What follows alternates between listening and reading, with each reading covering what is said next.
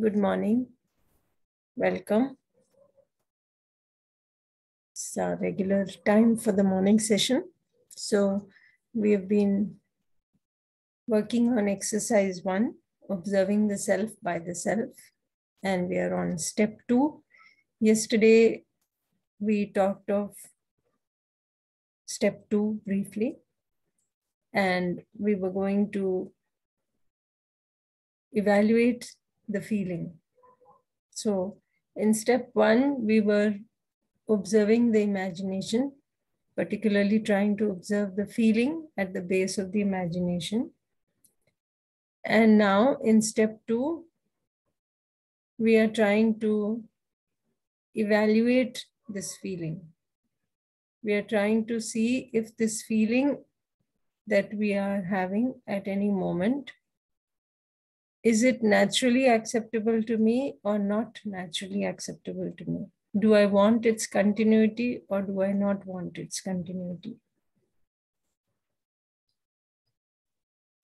So you are seeing the imagination and you're also checking or referring to your natural acceptance in this step. So those of us who were able to do this step yesterday, if you'd like to share your observations or if you have any questions or doubts regarding this step, we can take your observations now. Yeah, for many of us, we may see the significance of this, but somewhere we may have this expectation that others should also be doing this. So we may be a little more trying to be more persuasive, trying to tell the other again and again. Of course, it may be with the best interest of the other person also. But the point is that the most effective method would probably be that we work on ourselves, make our competence better and better. And as we do that, the people around us will be able to note the difference. And if they are able to note the difference, we don't need to ask people, can you see a difference in me? Somewhere, if we are doing that, then we are still looking for the right feeling from outside. That should not be the reason for our making the effort. If we are making the effort within, that clarity that I am doing this for my own happiness, regardless of what the other person is able to notice or not able to notice. Of course, with that openness, that if the other is still finding fault in our behavior, then somewhere my observation also may have slipped. Generally, what happens is if somebody points out somewhere where we may have slipped, we immediately become defensive and start telling the other person, you are also like this, you also do this. And there we are reacting again. So a lot of times when the other person is saying something about us, also we need to listen with that openness. Many a time we are not listening so much. We're talking more. We're telling others what to do, what not to do, how to be. So if we can focus on being that which we are talking about at every moment, and also listening to the other person, slowly the other person also may be able to see that change and have the, or will want to know more about it. So what I'm saying is that more important than trying to get the other person to see what we are doing, is it worthwhile? If I can see what it is for me, that it is worthwhile for me, then I will try to keep my focus on the feeling at all times within myself. Because the moment I have a feeling that is not naturally acceptable, you will notice that you don't want the continuity of this feeling. And with this kind of feeling, when we interact with somebody, we are bound to make a mistake in our behavior because the feeling is the one that dominates. And if we are trying to sort of control the behavior outside, then too the feeling at the base still reflects, and the other person will not be able to, our expectation that the other should change, that may not happen. So if we say that when the other people change, or the other people listen, or they also say this, then makes me happy. Now I have to check. If this is the cause for my happiness, then there may be many others who will not be able to see the change, who will not go as per my expectation. Does that mean I'm going to be unhappy then? So that was just a thought that we can notice within ourselves and see where we are. So these are just some examples. Supposing you are being cheated by someone and you're thinking of taking revenge for 2 hours.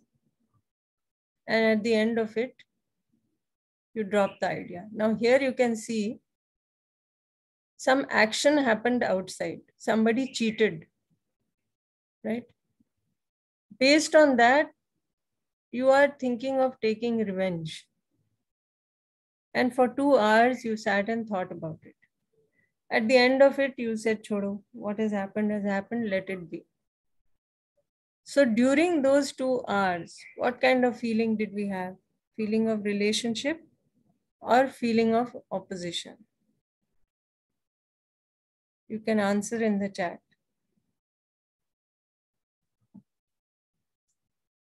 What kind of feeling did we have? Feeling of opposition, isn't it? Now, if you have feeling of opposition, notice, are you comfortable within or uncomfortable within?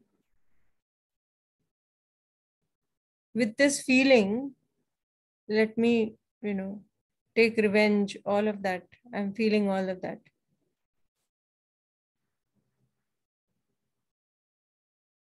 So I'm thinking of taking revenge. I'm having feeling of opposition. With this feeling of opposition, am I comfortable or uncomfortable? And we can see we are uncomfortable. So now if we see what is naturally acceptable to us, what was naturally acceptable to us was feeling of relationship. If we ask ourselves this without, this past experience of being cheated, if we ask ourselves, what is naturally acceptable to me?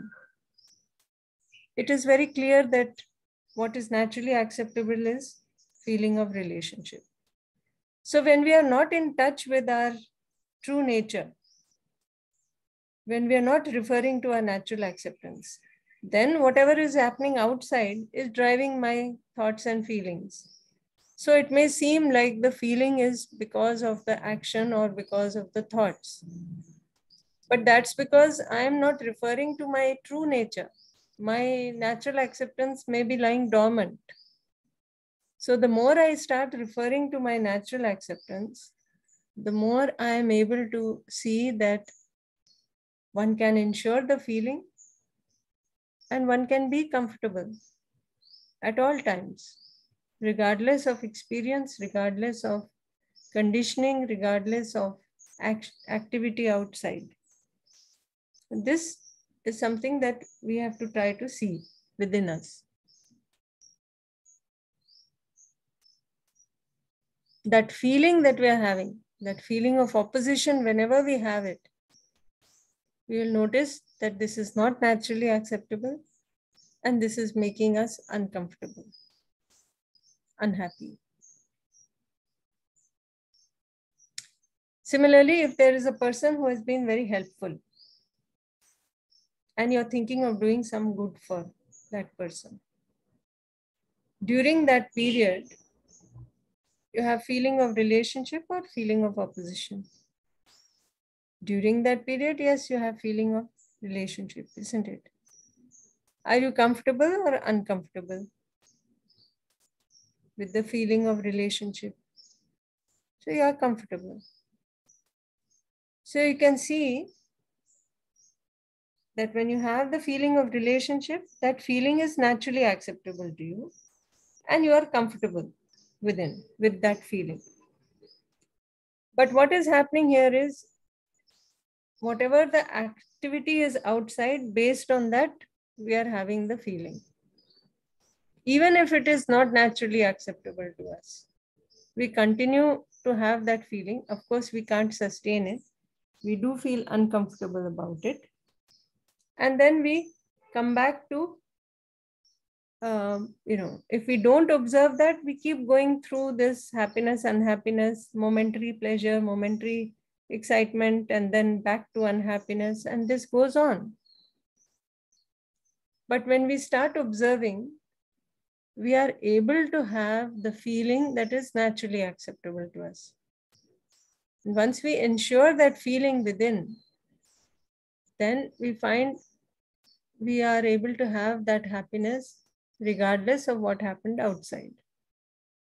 So even when we talk of trust in the workshop, we notice that before that, we may have had so many problems in relationship. After we went through the trust, after we started trying to live with that, we came to know about it. Then we were able to have the right feeling, be able to see that it is only the competence of the other that is lacking. And we were able to be calm and be happy with them. So that all of this we'll be able to see if we keep trying to see it within us. Otherwise, it will just be words, and otherwise it will seem like, it is not possible, and all of those questions will come up. So today we didn't have time to observe for the 10 minutes. So maybe we can do an extra 10 minutes during the day. We will try to observe this feeling within us. And for today, we can also do this. Try to see if we can have this feeling, if we can observe within, that whenever we have this feeling of relationship, we are comfortable within. We may have observed it many times, but notice now that when things are happening which are adverse outside, what is happening within me? Am I having a feeling that is naturally acceptable, or am I having a feeling that is not naturally acceptable? So we can try to see that for ourselves. Okay, so we'll continue with this observation today, and then take your observations tomorrow.